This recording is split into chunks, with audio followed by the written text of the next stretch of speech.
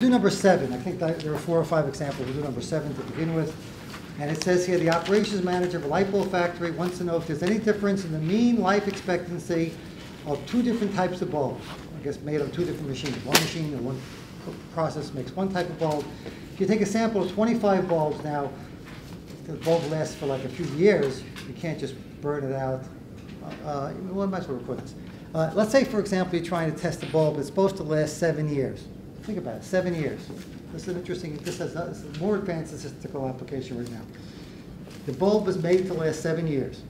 How do you test that? How do you prove to your, the manufacturer or Home Depot that the bulb lasts 7 years? Before they spend $1 million buying 10,000 bulbs for you, they're going to want to test this. You can't test 25 bulbs because how long will they last? How long will the test last if the bulb lasts 7 years?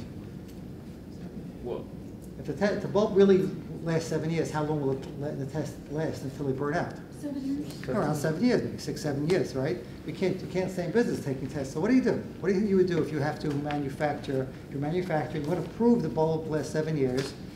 How do you prove the bulb lasts 7 years? But you don't want to wait 7 years to do it. I'd say What? put more energy into the bulb. Well, I wasn't even thinking that answer. That's probably one answer is instead of doing 100 volts, 60 volts, whatever, 110 volts, you do 220 maybe just to see if you get more pressure, and maybe there's a mathematical formula that says, well, if it's under 220 it lasts for 2 years, then 110 will last for 7 years. So maybe that's a very good answer. I wasn't thinking that. I think they probably do that. Put them in really severe conditions. But that's what the answer that I was thinking. Anybody have another answer before I give you my answer? Which I think I learned in graduate school, but I'm not sure if I'm making this up. Yeah. Let's say you can use like a smaller amount of period, and then Let's say you burn it for, and what happens? Let's say you take 25 bulbs, they last for 6 months, and by the end of the 6 months, they're all still good. What do you do then? wouldn't there be like a bulb that might burn out? Yeah, okay, so you sort of got the right idea. What you do is you take not 25 bulbs, you take like 5,000 bulbs. Now, if a bulb has a normal distribution, and it's not like normal, it's called exponential, but that's besides the point. A normal distribution, where the average bulb is about 7 years, don't you think some bulbs burn out after 6 years, and 5 years, and 3 years, and 2 years, and 1 year, and 6 months? It's just natural, right? It's going to be some will last for 11 years, as you probably know from your own experience. So therefore, you take like 10,000 bulbs, which for the manufacturer doesn't cost that much money, let them burn for about 6 months, and at the end of the 6 months, you say 4 bulbs burnt out. You can then mathematically predict by the formulas we're learning about that the chance of 95% of the bulbs lasting more than 7 years is like 80% or something like that. The point is you can do it with a large number, but that's beyond this example. In this example, we're taking 25 bulbs that burn out after a short, like 375 hours. So one group of bulbs, 25, burns out at 375 with a standard deviation of 100. The other burns out after 362 hours with a standard deviation of 125, meaning some bulbs are 362 and some are 372, some are 322. They're all over the place with a standard deviation of 125. It says that at the 0.05 level of significance, we're using 0.05, assuming the population variance are equal, because we'll get into it perhaps on Friday during the review, you have to make certain assumptions about the formula and that the variances are roughly equal. Is there any evidence of a difference in the 2 groups of bulbs? By the way, I said before I was going to do a p-value problem. I don't have time for that, but maybe we'll do it during the review. All right, so we're doing number 10.7 part A. 10.7 part A. Now, the first difference is that the A0 is not simply mu equals some number or mu equal a different number. We're really making a relative statement of the 2 sets of bulbs. Group 1, and this is from machine 1. Machine 1. And this is group number 2 is from machine 2. The 2 machines, the average is basically the same. Is group 1 and group 2 have the same average, not the same proportion, not the same variance, which are the more advanced questions. The average is the same. Versus the alternative hypothesis that they're not the same. We're not trying to prove one bulb is better than the other bulb, which would be another example. Number 40.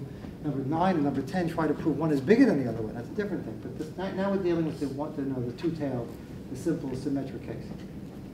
Step number 2 is to plug numbers into a formula, which we'll come to in a second. Step number 3 is going to be to make a T-diagram, which we'll come to in 2 seconds.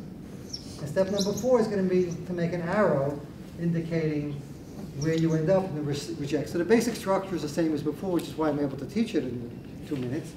But just a little bit of detail. So now, because we're dealing with 2 groups of numbers, it makes sense to compare one average versus the other average. In other words, how far apart are the averages? If this number is close to 0, if the two averages are similar, the 8 0 is true, which means the populations are similar, so the averages should likewise be similar. When you subtract them, they should be close to 0.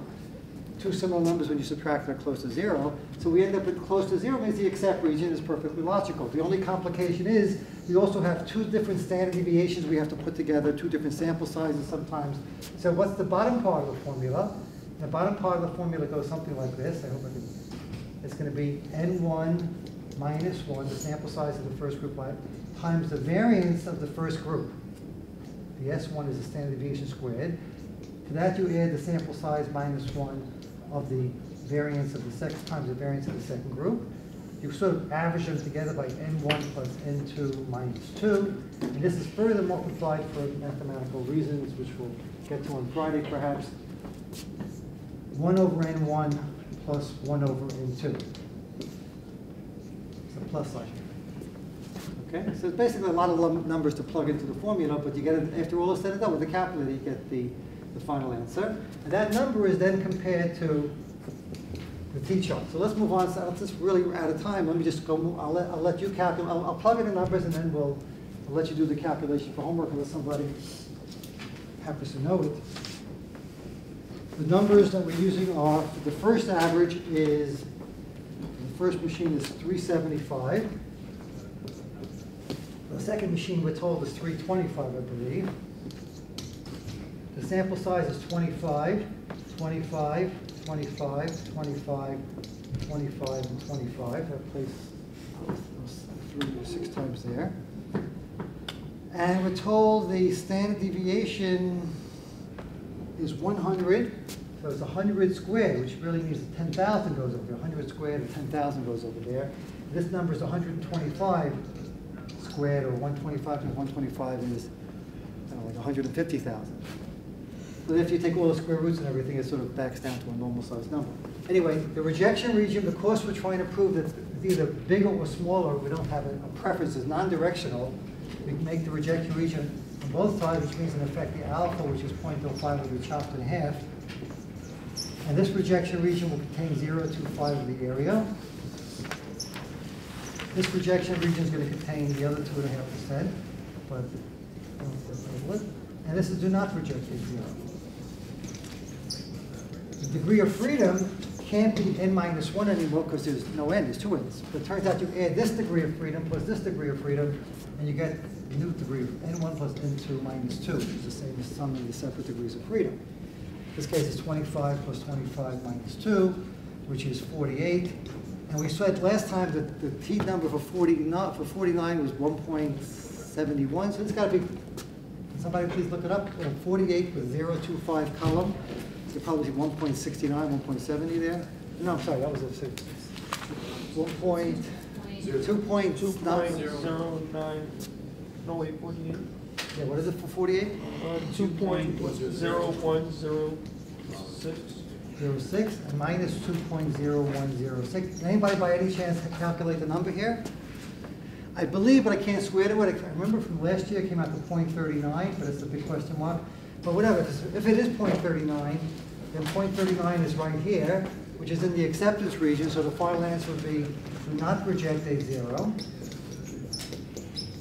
And the question originally was, is there any evidence of a difference? And the answer, no.